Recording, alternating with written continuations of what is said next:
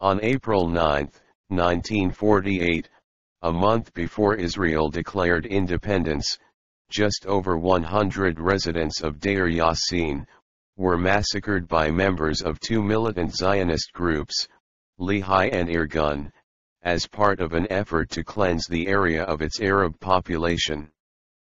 The next day, Albert Einstein wrote the following passionate letter to Shepard Rifkin, a New York-based representative of Lehi who had recently written to Einstein in the hope of garnering some high-profile support for the group's efforts.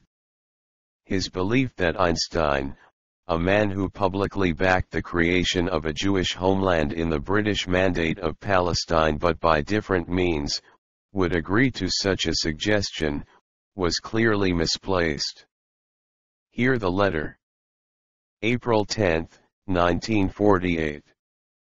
Mr. Shepard Rifkin, Executive Director, American Friends of the Fighters for the Freedom of Israel, 149 2nd Avenue, New York 3, New York.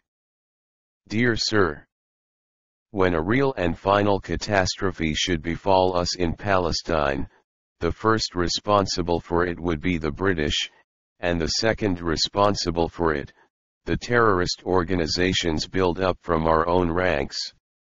I am not willing to see anybody associated with those misled and criminal people. Sincerely yours, Albert Einstein.